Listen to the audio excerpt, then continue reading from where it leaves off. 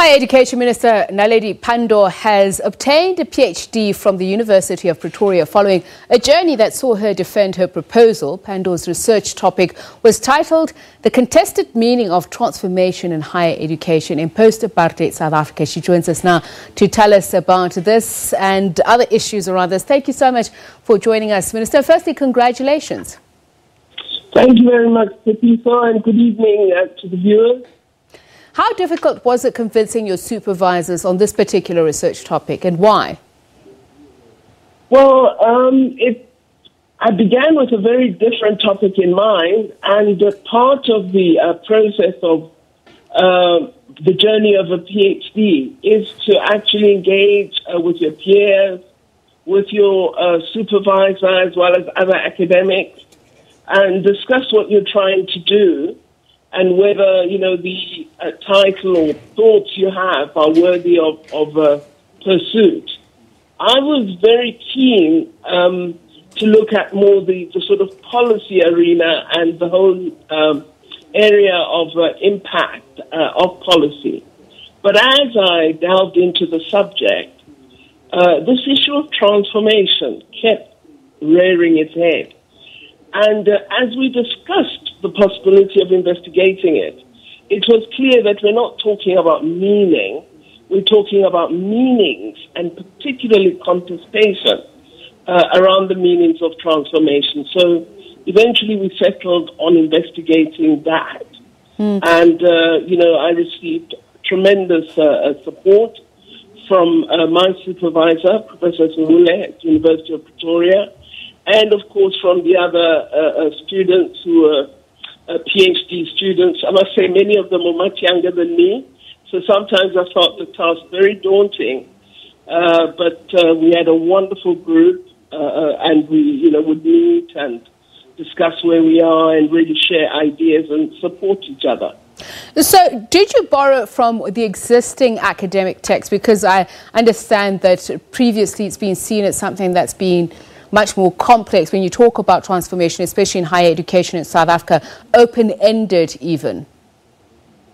I certainly did. I looked at a wide body of literature, but in addition, I decided to gather primary data. So I conducted a series of interviews with a range of individuals, some policymakers, others former civil servants, senior management in higher education, and then even student leaders, to try and really get a sense of, what is their meaning of this concept transformation, and also look at what did it mean prior to us achieving democracy, and has there been any change as to that meaning then with the experience of 24 or so years of higher education policy. And it was very fascinating, so Professor, getting that comparison. So Professor Faisal Rizvi has congratulated you for a thesis that is insightful but is more nuanced in its understanding of South African higher education and theoretical issues. So what was different from what you presented, what you put on offer? Well, one of the things I did was to look at other countries, other regions of the world, both developing and developed, and tried to examine whether they have notions that are similar to our own. And I discovered that we're all grappling with a very complex set of issues. And this is why I made use of a framework which really allowed me to look at the global, the national, and the institutional or local domains of higher education practice.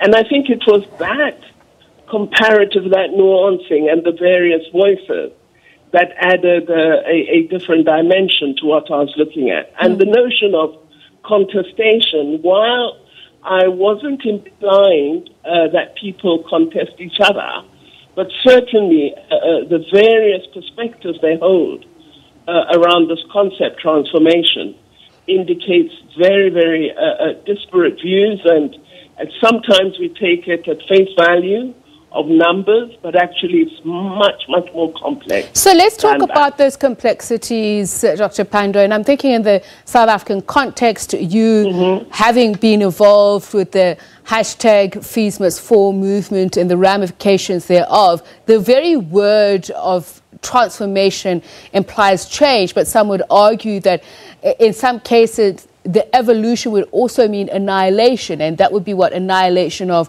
the apartheid infrastructure. Well, certainly a part of it is that we are still living very much with the apartheid framework in higher education, and even when we create new institutions, we appear to appropriate what has existed before. So the whole notion of decolonization kept creeping in.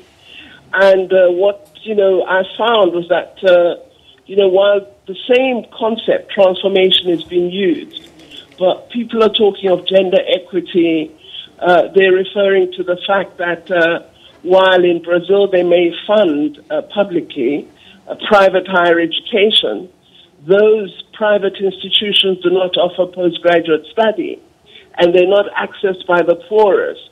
They also don't offer engineering and so on. So these exclusions keep perpetuating themselves, and thus what it suggests as policymakers, we need to have a much broader approach to policy in order to address all the inadequacies that are prevalent in a system where higher education is no longer really a route for social justice.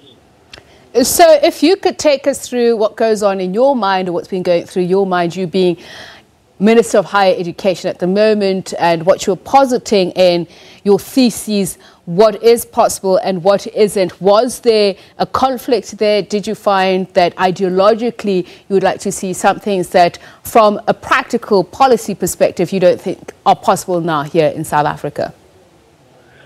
Well, firstly, I think as certainly as Minister and probably as department, we need to develop a far more nuanced understanding of how we may shape policy. I think sometimes we believe that resources are sufficient to achieve change, but I think we have to be far more studied than we are at the moment. So I do think we really have to reflect on the interventions that we've made. There are many, many good things, and a lot of the literature does indicate the progress. But, as you read about the progress, there's always this caveat. And that's where I think we need to focus. How do we address the caveats, the areas that are not being addressed, the buts that remain as huge blocks on the system of higher education in South Africa? And they cannot be neglected if we are to achieve the true purpose of higher education. And do you foresee yourselves having done this, then working with other political parties to infuse their ideas, their suggestions on how to achieve what we'd consider desirable transformation in post-democratic South Africa? Well, I think that's up to really, the readers of the thesis. They will determine whether there's any aspect that they may regard as useful. I do not believe, I think what I was looking at was really broadening my own understanding of this particular area from the perspective of intellectual scrutiny, but also looking at our own policies and how far we have progressed with respect to the policies we've adopted. So I think, it's for me to keep going back to the thesis, and of course, to learn even more than I've done up to this point. But I've certainly found the process extremely intriguing. I also understand now all the challenges that a PhD student goes through. And going forward, you mentioned the fact that you believe that there still needs to be more looked into on the subject. Some would say that South Africa has had a very unique transformation journey. What would you suggest we look more into? Read the thesis, chapter 7.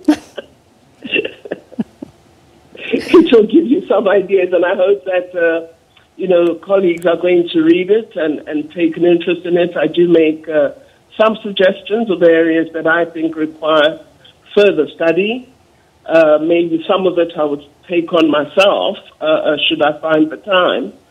But I think there are lots of areas. For example, one of the things I did spend quite a lot of time on was trying to understand the experience of students who are non-traditional students, mainly black and women, in our universities. And some of what one discovered is fairly horrifying. It's in the literature, but it's shocking that some of that's happening in our universities. So I think we need to pay more attention. Thank you so much for speaking to us. Higher Education Minister Naledi Pandor, who, as I mentioned earlier on, has just received her doctorate on what is said to be a very difficult subject by some, and that is looking at transformation in South Africa. Now moving on to other news.